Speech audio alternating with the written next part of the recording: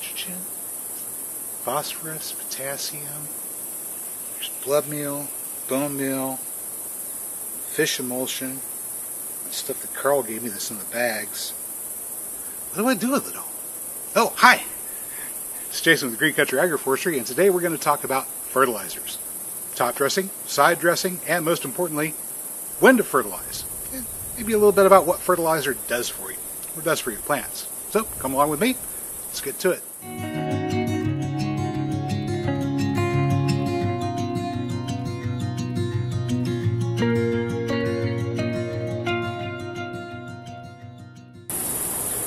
Well, as I'm sure most of you are aware, there are three common nutrients that are found in fertilizers: nitrogen, phosphorus, and potassium. What do those do? Well, let's start out with the easy one: nitrogen. Nitrogen is usually potassium nitrate, ammonium nitrate, but it could also be sodium nitrate. Usually ammonium nitrate and potassium nitrate are the ones that you find in most of your fertilizers. And what nitrate does is allow you to have plentiful foliage and nice dark green foliage with lots of chlorophyll that can photosynthesize and produce energy for the plants. Now, let me take you around here and point out some examples of plants that have good nitrogen and plants that don't have such good nitrogen. These are leaves of a black bean plant. It's a Phasis vulgaris, and they produce their own nitrogen by forming an association with nitrogen-fixing bacteria in the roots. It gives their leaves this nice dark green appearance. But even so, we still do want to fertilize these because they need phosphorus and potassium as well. This little plant is a butternut squash, and it's not doing very well. You notice how it has a weak stem and very, very pale green vegetation, yellowing of the leaves. It's a sickly plant. It needs some fertilizer. Let's compare this to a properly fertilized, healthy butternut squash plant. Once again, notice nice dark leaves, robust growth, firm stems. This plant's doing just fine.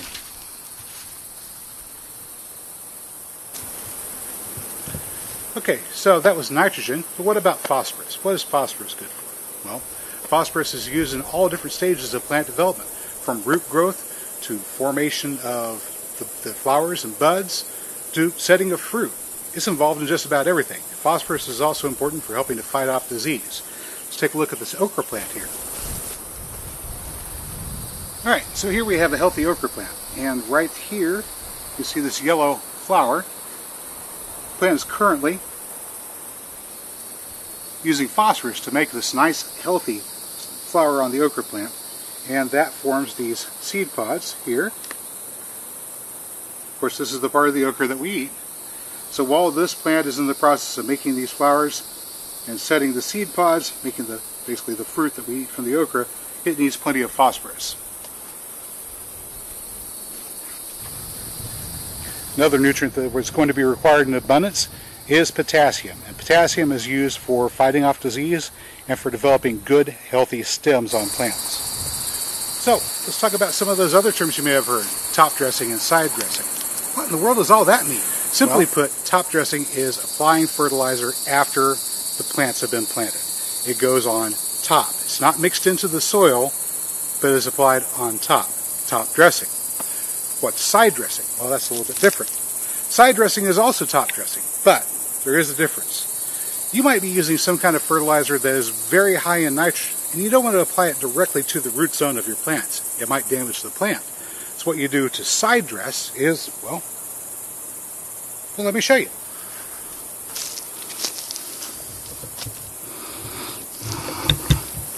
Here's a good candidate. I've got this little okra plant here, and next to it is a weed.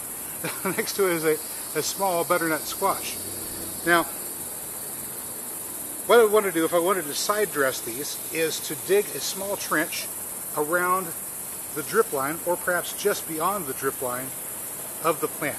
What is the drip line? Well, that's the point where the outermost edges of the leaves come. So out to here, there's the drip line. So we drew a trench, or you can do a circle around a plant, just like so.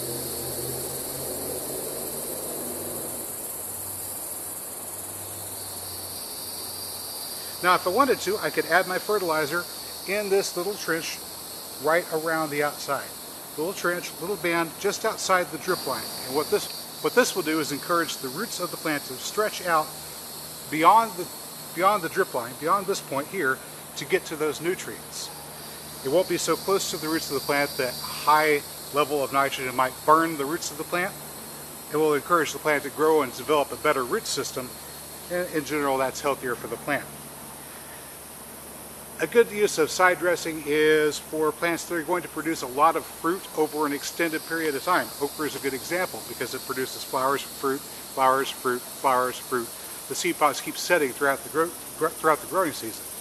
And so using a time release type fertilizer or heavy compost as a side dressing will allow those nutrients to be released to the soil gradually over time, not overpowering or overwhelming the roots of the plant, and allowing you to get a better harvest out of that plant as the season progresses.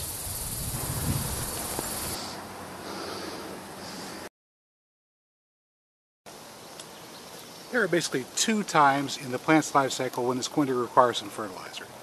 First time is shortly after the plant is germinated from the seedling and it begins putting on its first true leaves. Let me show you up close. Here is a seedling black-eyed pea that's just sprouted. Let me bring that into focus. There we go. Seedling black-eyed pea that's just sprouted. You can still see the seed right there, and that's where the seed coat is split. There is still where the seed coat. A bit of the seed left here. And at this point, this plant is going to be consuming the energy in that seed to grow. And it's going to produce a pair of leaves. These are the first leaves, not the true leaves. So we'll have two leaves, but then when more leaves start to form, that's when you add some more fertilizer. Let me get a close-up at these black-eyed peas that are down below us here. Okay, I've zoomed in on this pea plant here. It's recently sprouted and it's already consumed that bit of the pea that was left here.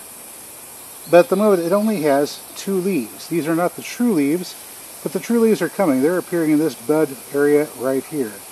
As these leaves emerge, as is occurring with this plant, it will be time to add fertilizer to the plant. Alright, so this is one of the black bean plants, and you can see the flowers that are here on the stems. This bean is in the middle of flowering. It's also, as you can see from here, in the middle of setting its fruit, these bean pods. Yeah, they have a purple color on them. That's natural for this particular species of black bean. But this is the important part. This is the second time that you should be adding fertilizer. Whenever the flowers are forming, and of course whenever the fruit is setting, you want to add the nutrients so the plant can have all the help it needs to set good fruit. So, let's go ahead and add some fertilizer. Of course, all of you are, I'm sure, aware of this overgrown area and what I'm growing back here, aside from pokeweed.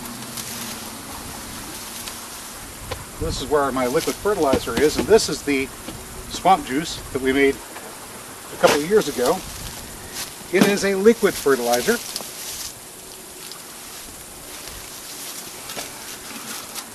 It is pretty potent, so we want to dilute it to about 20 to 1.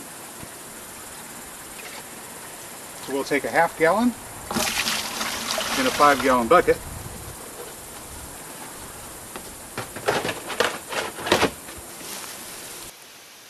Alright. And we'll dilute that with water.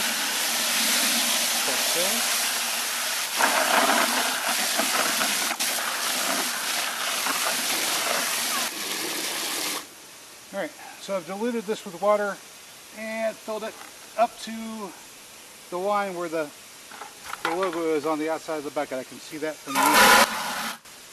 I'm just going to go ahead and fill the other bucket to the same line.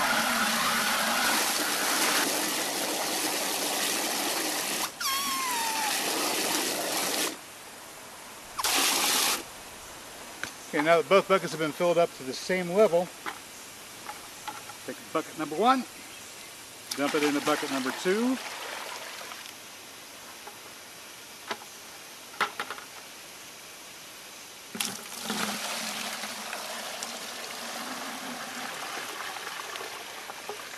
Pour it back and forth once just to make sure that we've got everything mixed. It is now at a 10 to 1 ratio.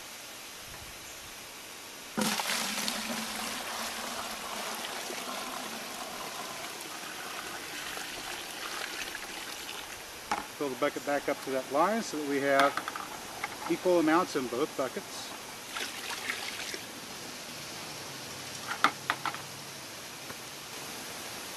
Now we just finished filling these buckets. Alright, so we're going to be adding this fertilizer here, liquid form, and we're just going to add enough to get the soil wet on the inside of the circle here. This is essentially side dressing. We're going to force the roots to grow inwards.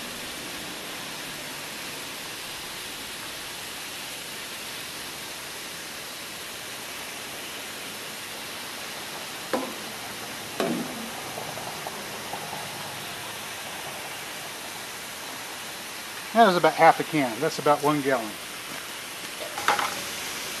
This watering can holds 2 gallons, so if I apply 1 gallon for each of these, I'll have to fill the can up 5 times. There's 10 towers of beans that need to be fertilized.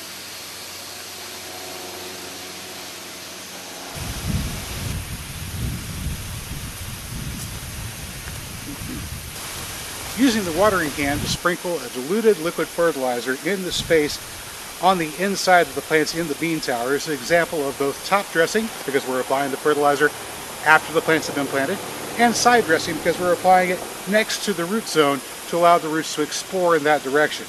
Inside the towers, as these plants grow out and fill out with lots of thick faux leaves, shade will be provided to this area at the base, and in that area the soil will retain moisture much better. It's a better place to add the fertilizer and water. If I add it to the outside, the roots can be encouraged to grow there, but it doesn't retain moisture near as well as the shaded area on the inside does. And well, hey good people, that's all I've got for you today. As always, if you found the video informative or entertaining, please hit the like button. Don't forget to leave your comments down below. Subscribe to the channel, share this video, bang the notification bell. Good people, I will catch you next time.